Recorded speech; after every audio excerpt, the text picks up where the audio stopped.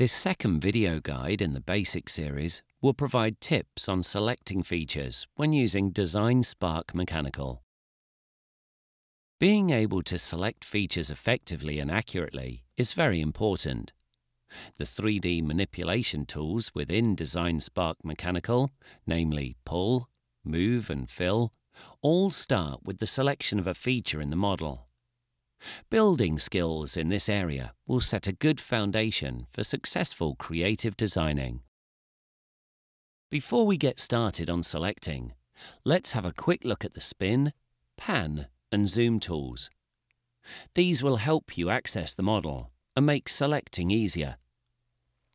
The default settings mean that you can spin the model by pressing the middle mouse button and dragging, whilst Shift with middle mouse button and drag will pan the model, and Control with middle mouse button and vertical dragging will zoom. Zooming can also be achieved by scrolling the middle mouse button.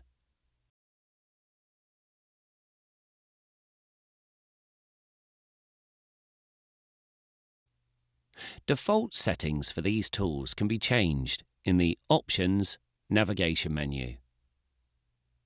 When working in the design screen, don't forget to check the text display in the design frame at the bottom right-hand side.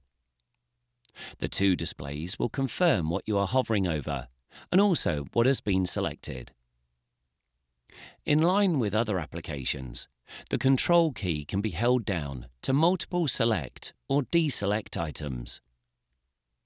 Deselecting all can be quickly achieved by either clicking in white space or pressing the Escape key.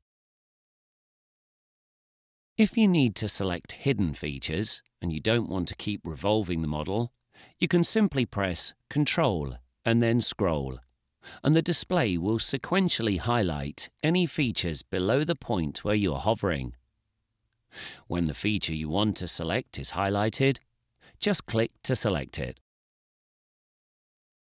One specific point worth noting is the way the axes of holes are displayed.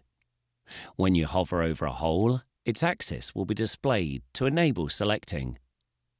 The axis will stay displayed even if not selected for up to 3 holes at a time, after which the first axis will disappear, leaving the 3 latest ones displayed.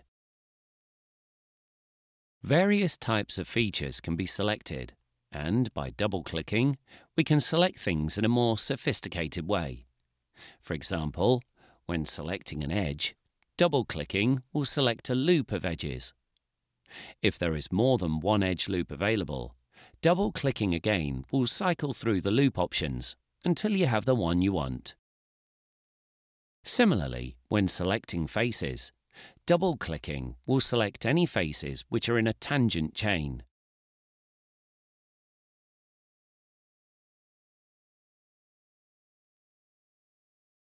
Another useful feature is Zoom Extents. If no feature on the model is selected, Zoom Extents will zoom to set the model to fill the design screen. If a feature is selected, however, Zoom Extents will zoom in on that feature only. To achieve Zoom Extents, you can use the tool on the toolbar, or simply use the shortcut key Z. Notice that Zoom Extents will zoom the model without changing its orientation, whereas the Home command will reset the model to its original orientation. Box Select can be used to select multiple features, or indeed the whole model. Selecting in this way works differently, depending on which way you drag the box.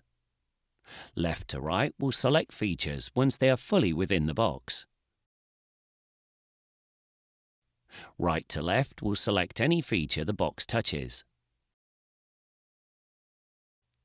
Selecting the whole model can also be done by triple-clicking. Hopefully, you will now have enough awareness of selecting to be able to develop and manipulate models successfully.